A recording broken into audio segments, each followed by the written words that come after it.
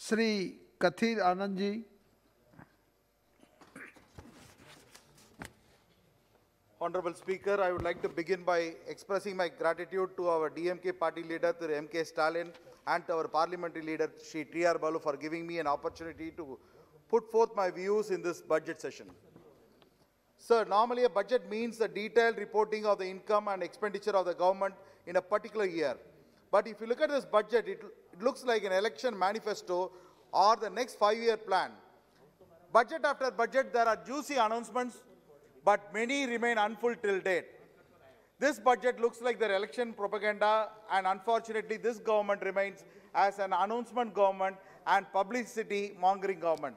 Our leader M.K. Stalin too condemned this budget in Budget 2021, stating that the central government has ignored the Tamil Nadu for the last 6 years and had given an impression in this budgetary exercise that it was implementing mega schemes for the state, like showing a mirage to a thirsty cow. The central government has given an illusionary lollipop to the people of Tamil Nadu with an eye on polls. I too want to recite a verse from Thirukkural for a good governance. Kodai, Ali, Sengol, Kudiyombal, Nangum Udayanam, Vendar Koli. It means to glorify a state, the king is to provide for the welfare of the people, to be consistent in it, compassionate to all, ruler to rule impartially, and to always preserve the people. But the budget seems to have gone away with the principles of good governance.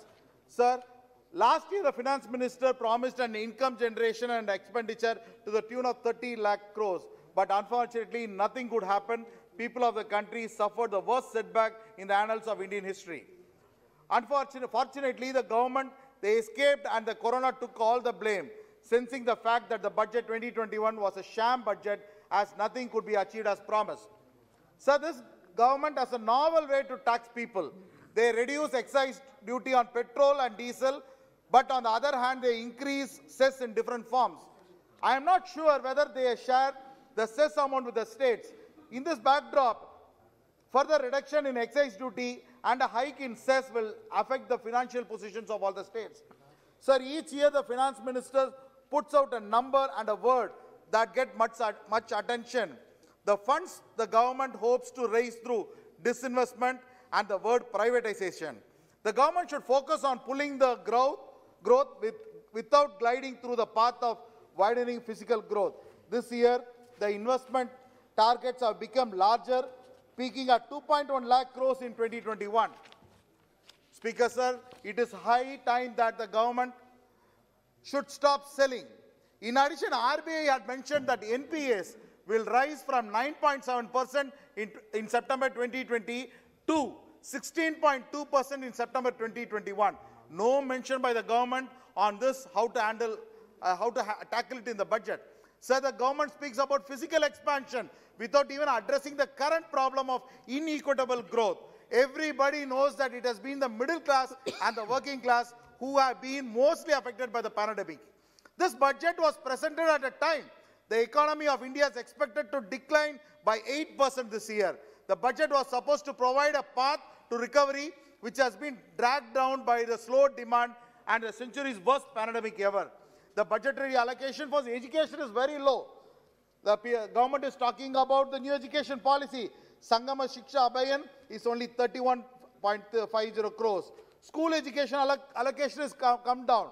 The allocation for midday meals is also lower.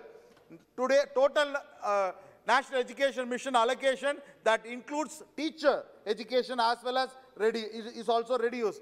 In fact, the finance minister had not a word for the vast number of students who have struggled to keep themselves going and passing. Not a word about the students' benefit. Education technology, edutech technology in India is expected to value at 3.5 billion by 2022. The government should also reduce the 18% GST associated with online education services, because during the pandemic, only because of this, they were able to do the online classes. The national education policy claimed more expenditure over the next 10 years. Sir, please continue. But all the finance minister mentioned was strengthening of 15,000 schools in the national education policy. But why 15,000 schools? Which are these schools? The finance minister has chosen to add 150 Sainik schools, but these two with the private and NGO support. Sir, there is nothing about labor and also creation of employment. I'm rushing up, sir. Give me some more time. Kanai, kindly conclude because Sir, we are short of time. Very important issue, sir. हमें 12 बजे तक समाप्त करना है चर्चा. Sir, please, sir. आपका 6 minute हो गया. 5 मिनट से ज़्यादा. Ask him to conclude. Sir, support to the farmers. Sir, in the budget, there are not even single word about the 3 farm laws which has been enacted. And also, the budget allocation for PM Kisan and the Pradhan Mantri Faisal Bima Yojana has also come down. And also, sir, for the farmers, when they produce, I make a humble request to the government that when the farmers carry the produce through on the highways, on the Nahai roads as well as the toll roads, kindly they should be conclude in accepted. half a minute. Conclude in half a minute. Sir, please, sir. And also, the government has to encourage the exports. During the previous years, there was a scheme where when the agri exports were encouraged and 100% tax-free was given. But nowadays, it was cut short. Thank and you. therefore, the government has to look into that. Thank Sir, you. I give you on one practical example. In a budget, how Tamil Nadu handled agriculture. Sir, during the time of Dr. Kalanjar Karunanidhi, he invented in 1989. Thank you. Installed. Sir, please, sir, 2 minutes, I'm concluding, sir. No, 2 minutes, half a minute. Sir. Conclude it immediately. Sir, Dr. Kalanjar Karunanidhi, he installed Udavar Sandai, that is called a farmer market. Any part and parcel of Tamil Nadu had small kiosk places where the farmer directly came to that place. Thank you very much. Please, sir, I'm concluding, sir. Srimati Jaskor Minaji. Sir, I'm concluding, sir. Please, sir. Sir, one important point, very important point, sir. I'm concluding, sir. Conclude then. So, this farmer market has to be installed all over India.